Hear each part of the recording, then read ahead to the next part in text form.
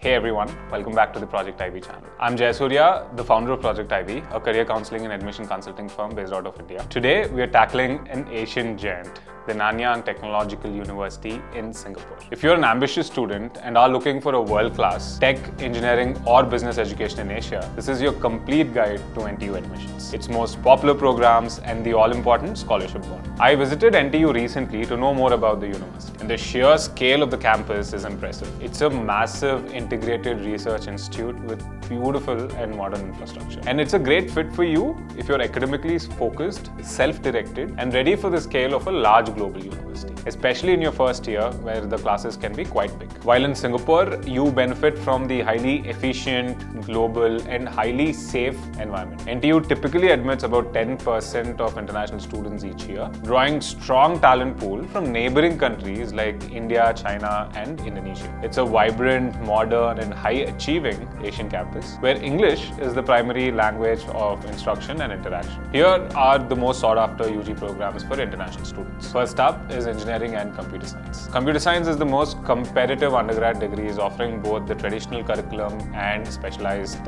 new age curriculum like data science and AI. The great part of NTU is its flexibility. You can pursue multiple dual degree or major minor combinations like business, sustainability or finance along with your computer science degree, making your profile a truly interdisciplinary and obviously future-proof. The College of Engineering offers the full spectrum of electrical, mechanical, civil and chemical, plus modern fields like robotics, bioengineering and environmental engineering. Next up is business and finance. The highly reputed Nanyang Business School offers the most popular Bachelor of Accountancy and Bachelor of Business programs. For those who are looking to bridge their technical gap, the Bachelor of Applied Computing and Finance is a fantastic program blending tech and finance knowledge. It's essential especially for today's fast-growing fintech industry. And finally, the elite dual degree REP program. At NTU, the most rigorous and reputed programs apart from the medicine program is the Renaissance Engineering Program REP. This is a very challenging 4.5 dual degree program that culminates with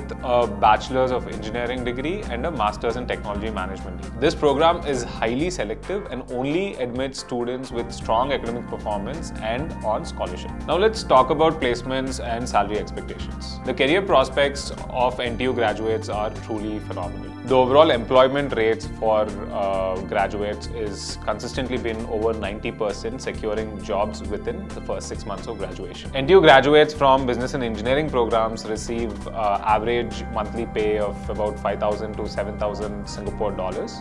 The graduates from IT and dual degree programs in fact draw higher than that average number. Also remember that Singapore is a regional technological and finance hub. You'll find NTU alumni recruited across tech, finance, consulting and engineering by major global firms right in the city. Now let's talk admissions. Admissions for Indian students has become intensely competitive and it is rising the bar higher every year. Grades are non-negotiable. You must demonstrate consistent top-tier grades across your high school. For Indian boards such as CBSE, ISC and state boards, a minimum of 90% is expected across all core subjects. In IB diploma, the target should be at the least 40 out of 45 points overall. If you consider A-levels, you need a AAA standing at least for, as minimum requirement. For A-level students, here's a crucial reminder. You have to attend the March-April series. The May series of examinations is not accepted by the university. Now, here are some application insights and strategy. Number one is NTU gives you admission only after you submit your 12th grade marks. That is after you get your results. They do not offer conditional admits, keep that in mind. When it comes to standardized tests, although they are optional,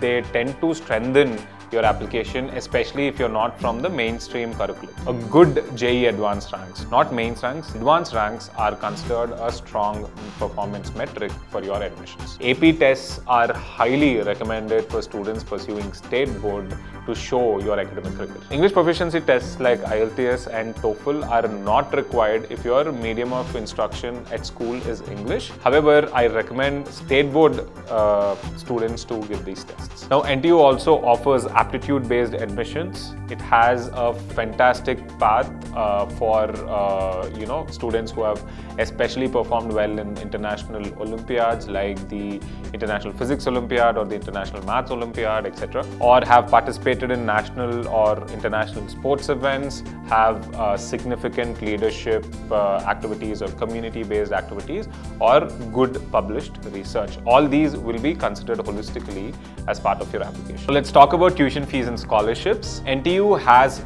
two different fee structures that you need to be aware of. First up is the full tuition fee, which is non-subsidized tuition fee. This is the total original fee that you pay for the university, which comes around 40,000 Singapore dollars per annum, roughly converting to about 28 lakhs per annum. Next up is the subsidized tuition fee, which is a significantly reduced tuition fee that comes to about 18,000 Singapore dollars, which is about 12 to 13 lakhs per annum. In order to receive the subsidized fee, you obviously need a very strong profile, and at the same time, you need to also commit to the service obligation bond. This is a 3-year commitment to stay and work in Singapore post-graduation. If let's say you decide to break this bond, you decide to move out of Singapore within this 3 years period, you'll have to pay the difference in the tuition fee and also a penalty to the Singapore government. I know it's a major commitment, but it also opens doors to a subsidized world-class education. When it comes to deadlines, the NTU application portal is now open. This is November, so it's open. And for Indian students, it will be open till March of 2026. It's a challenging yet very rewarding path.